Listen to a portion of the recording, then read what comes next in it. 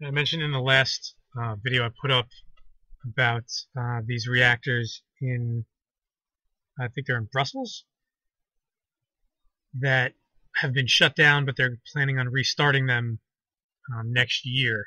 So let's go into this a little bit. This article is translated from French.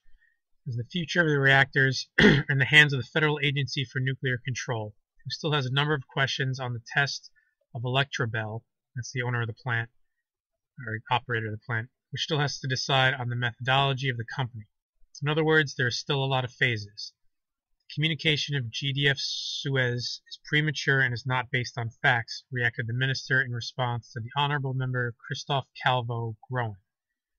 This is the AFCN who must decide in Brussels, not GDF Suez in Paris. The last has pointed out that many international experts question the level of security of the two reactors. In case of doubt, it would be wiser to close, he said. Wiser, but not profitable. Currently, the reactors Doel 3, Doel 4, and Tihange 2 are to the judgment and cause for concern with regard to possible shortage of electricity during the winter. Last October, Gerard Mestrellet, patron of GDF Suez, had already indicated that the group wanted to revive Doel 4 by the end of the year. Doel 4 had been shut down last August due to an oil leak. The other two reactors, Tihange 2 and Doel 3, are still at a standstill since last March due to tiny cracks present in their tank. In a communication published on its site of Transparency Declaration, GDF Suez indicated that the reactors 3 Doel and Tihange 2 will be restarted on April 1st, 2015, subject to the approval of the AFC. And this is from a different blog here.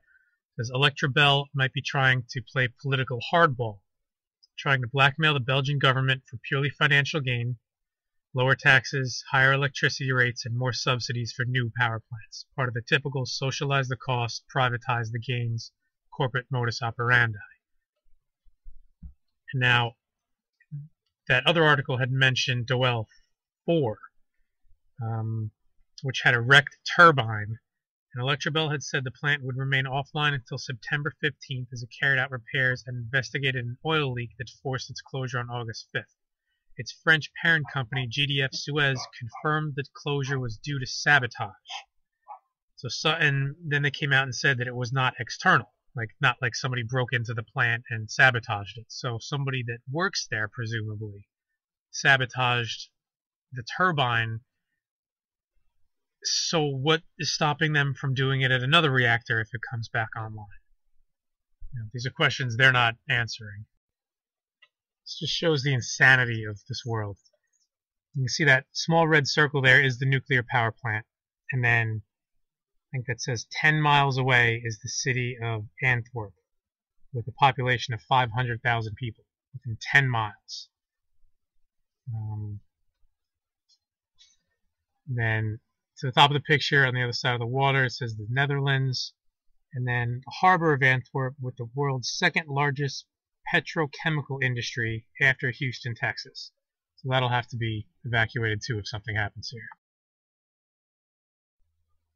And then the two circles on this map, the smaller circle is 100 miles, and the larger circle is 400 miles.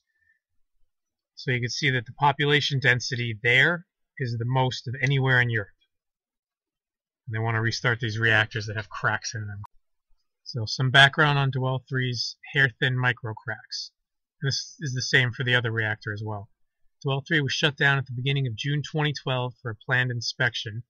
The new post-Fukushima high-resolution ultrasonic inspection revealed there were thousands of semi-laminar flaws in the reactor vessel's steel rings.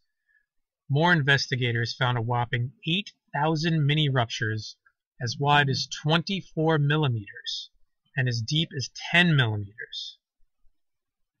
These remain. This is what they want to start back up. These micro cracks were determined to be hydrogen flakes, which make the steel more brittle and could increase the risk of a reactor vessel rupturing. The reactor remained offline for further inspections and assessment for an entire year. Eventually, the nuclear regulator, FANC, judged the reactor could still operate safely and was restarted. So I went to the Electrabel website and found this. So nuclear power station Tihange 2. The overhaul of Tihange 2 started August 16, 2012 as the reactor vessel of Tihange 2 and Doel 3 were constructed by the same supplier. The additional inspections carried out at Doel 3 were also implemented here. These inspections show the same type of indications. It says they're indications, they're not cracks. They're not breaches in the containment vessel.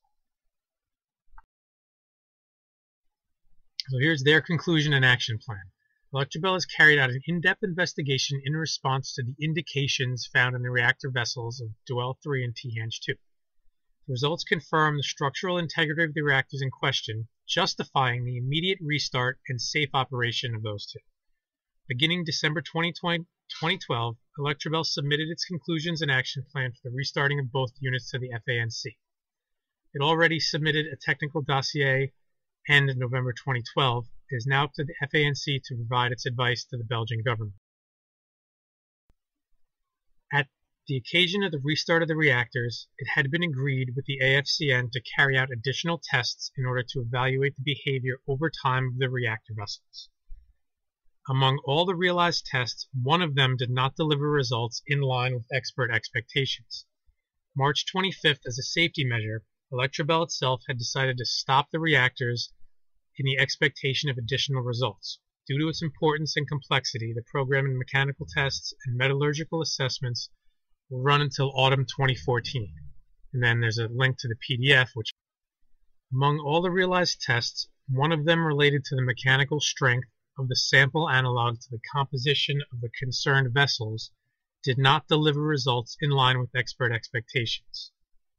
The test had been realized after accelerated radiation within a research reactor at the Nuclear Research Center. New tests will be performed.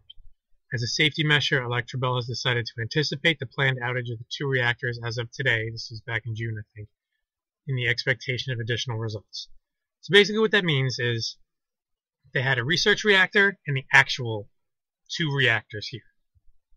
And the research reactor was behaving one way, and the actual real-life reactors were behaving in another way, a different way, which means that something's wrong somewhere. You can't just restart it and hope that it'll be okay when it's not performing in line with expectations. So this I found is a map with pinpoints for all the reactors around the world. You can see Europe, except for Poland, basically is completely saturated. Any accident at basically any of these reactors, and there's going to be a major issue for most of Europe. And now this is the United States, obviously. It's one in Mexico, one in Cuba, one in Puerto Rico, looks like, two in Canada, and then major concentration along the eastern half of the U.S., and then the immediate west coast. And then there's been talk of exactly why that is with all the federal land west of the Mississippi, but that's for a different. And then going around the world here, we have the Mideast and Southeast Asia coming up next, and you can see it's kind of spread around. They have the reactor in Iran, and you'll see there's nothing in Israel, but they have research reactors. So there really should be a pin mark there in Israel. And then this is Southeast Asia with China, South Korea, Japan, and I think the Philippines has one as well. And this is obviously Fukushima. And then finally, South America and Africa. I didn't find anything for Australia. So you can see there's, I did a video on the pin mark in East Argentina. Then there's one in Central Argentina. They're probably going to open one on the border with Paraguay as well. And there's another one in Brazil, close to, I think Rio? I'm not sure. Actually, I'm not sure about that one, but there's one in Brazil and one in South Africa. So you can see there's basically 4 reactor sites in the entire southern hemisphere, according to this map. So it kind of makes you wonder about things. Maybe they know that northern hemisphere is destroyed, so might as well just keep pumping away.